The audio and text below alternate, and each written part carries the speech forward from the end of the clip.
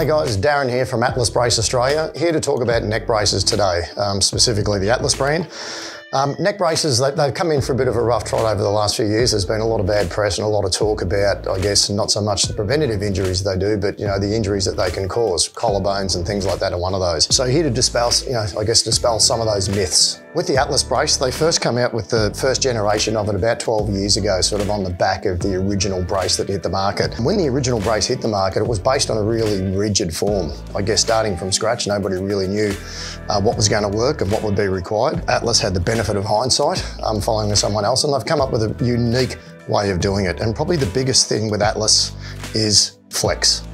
So the brace will actually follow your natural bodily movements. Let's face it, when we're on a bike, we're moving, we're up and down, we're jumping, we're up and down hills. You need the brace to follow your bodily movements. So that's the first one. You can see there with that tether in the back, you've actually got the movement across the shoulders. The second thing, the original brace was always designed to fit on the spine and on the sternum.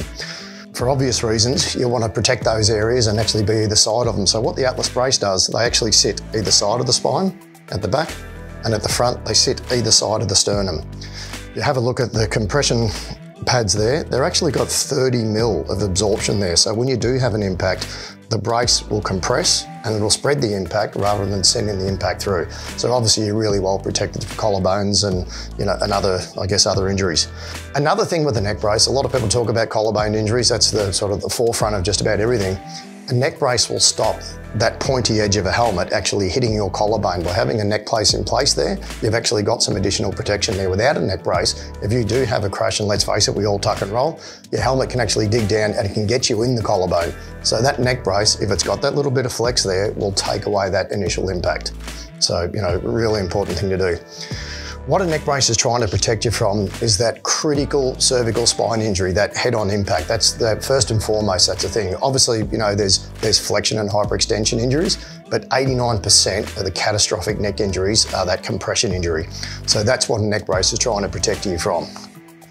With the Atlas brace, there's a few different takes on it, and we look after pretty much all age groups. So we start at the tiny, tiny little guys. So you think about, and I've seen people throwing 2 and 3 year olds on peewees. This is for that guy. So you've got that added protection.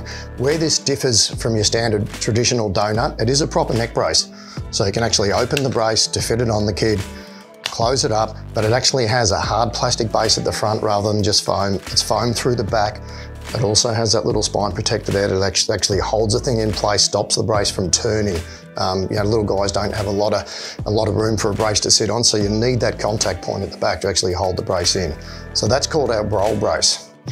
When you look at our standard brace, this is our Atlas Air Light, which is introduced last year, 2022.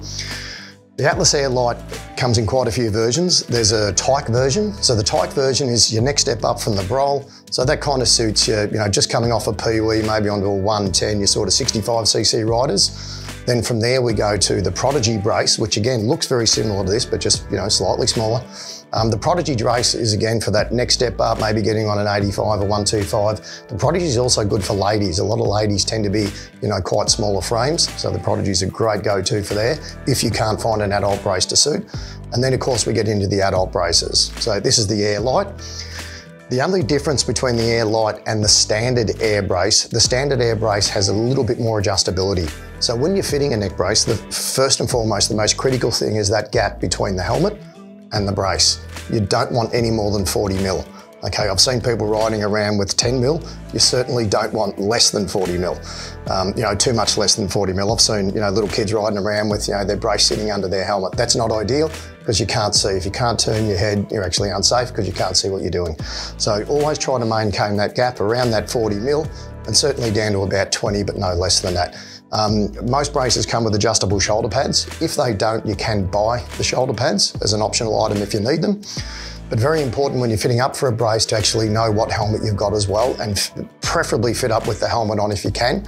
If you can't, just measure your gap between your helmet and the shoulder, subtract what the width of the brace will be, and that'll give you an idea of what the fitment is. For those people, and you hear a lot of trail riders and things, particularly with the standard brace, conventional brace always has a little bit of a ramp at the back. It's obviously got that little bit of a ramp at the front, and that's to obviously help with hyperextension and flexion injury. So when you do go into that tuck and roll. what it also limits, I guess, is that when you are riding, particularly trail riders, when they're going up and down hills, when you put your head back, you don't want your head hitting the back of the brace. That could be limiting, you can't see where you're going, that can cause a crash. So what Atlas have come up with is this little thing, the Vision. As it says, more vision. So this still gives you that protection for that catastrophic neck injury, the compression injury. So it still sits across your shoulders. It's still based on the same fundamentals. So you've still got that flex and everything there. It comes with all the adjustable shoulders and everything in it, but you don't have the ramp off the back. You don't have the ramp off the front. So you've actually got that full range of movement so you can see what you're doing, but you're still protected from that, compression injury. So very, very important. These come in 2 sizes. All of the other braces in the adult braces come in 3 sizes, and the juniors are 1 size with the adjustable pad kits to suit all. So thanks guys, that's our range of neck braces. Hopefully there's enough there for you today to figure out which brace is right for you, because it's very important to get the one that's the right size. Cheers.